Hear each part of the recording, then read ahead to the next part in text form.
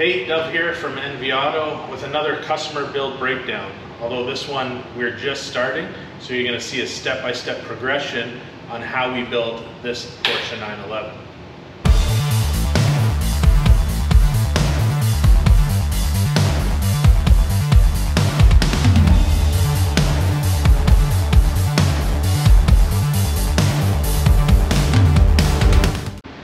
Alright, so this Porsche, this is a 964 model.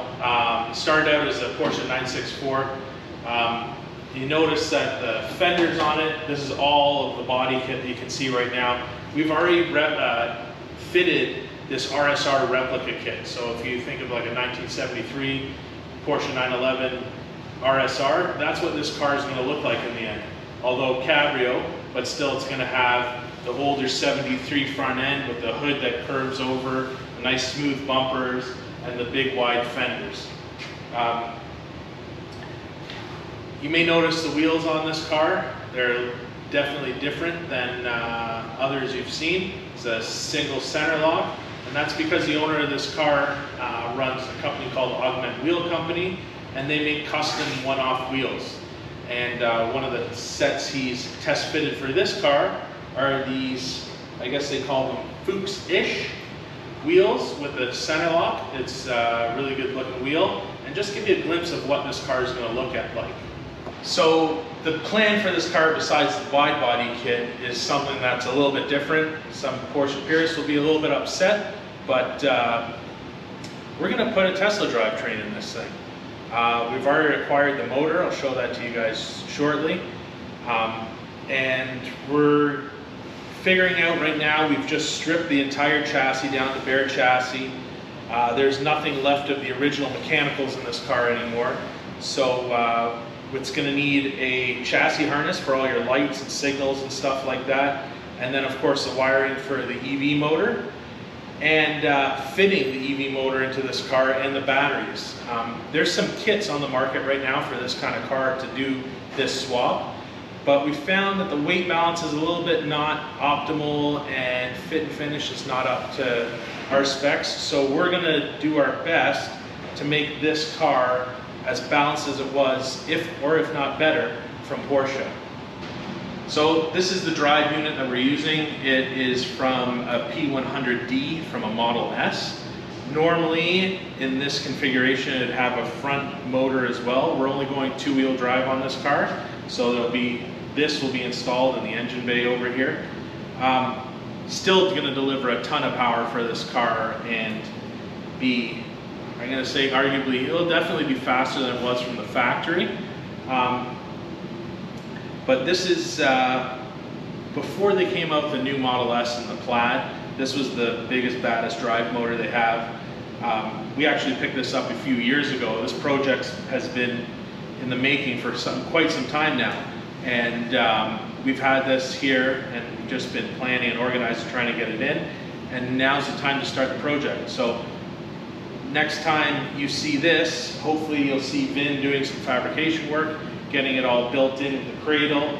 Right now we're just in the process of putting some fresh wheel bearings in the car, because unfortunately this car was pulled apart mechanically wise, engine transmission, before we got it. And somebody was pushing this around with no axles in it and knocked the wheel bearings out of it. So we just did a fresh set of wheel bearings. We have to mount this up, and then we already have the axles and the conversion parts to convert the Tesla output to the Porsche rear hubs. So now is really the easy part, right? We just need to bolt this in here. Well, it's not that easy. We are going to have to make a custom subframe. All the pickup points, we're going to use the OEM Porsche engine mount points and transmission points. We've already started here. The first step, Vin's already started with the tranny mount. It's going to have like a large cradle is kind of how I have envisioned, that's going to hold that drive unit. And the key is to have all the axles in the correct position, so we have proper suspension, travel, and we're not going to bind the axles up or anything like that. Once the engine is mounted, then we're going to have to figure out where we're going to put all the batteries. There's going to be, I believe, 16 batteries. I'll show you them to you in a moment. There's going to be 16 batteries, and we're probably going to balance them between the back and the front of the car, to keep that weight balance, you know, spot on, so the car doesn't feel awkward when you're driving it. And we may actually be able to improve it from the older 964 chassis.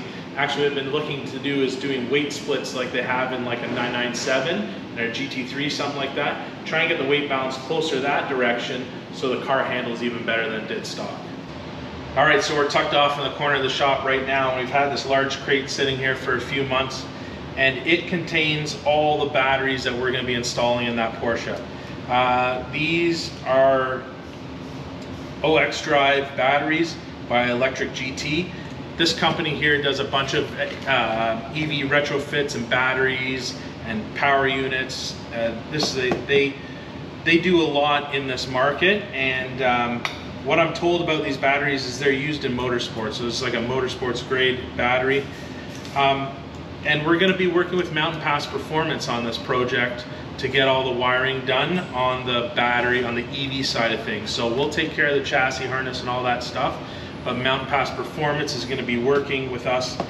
We're going to get the batteries all mounted up and everything, and they're going to help us do all the wiring. It's something that's new for us, so it's a little bit, don't want to be experimenting with these kind of batteries. They're very expensive, and Mountain Pass Performance has a lot of experience in the motorsports sides of things in the EV world, so we're going to work with them directly to get all these batteries dialed in.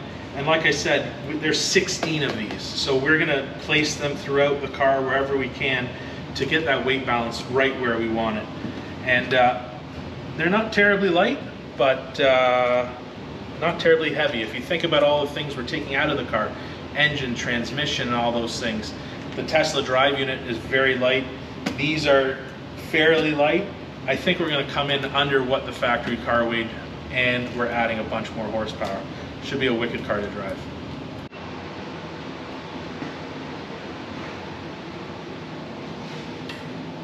So that gives you an idea roughly of where the motor is going to be placed in the chassis. You can see we still have lots of room to play with.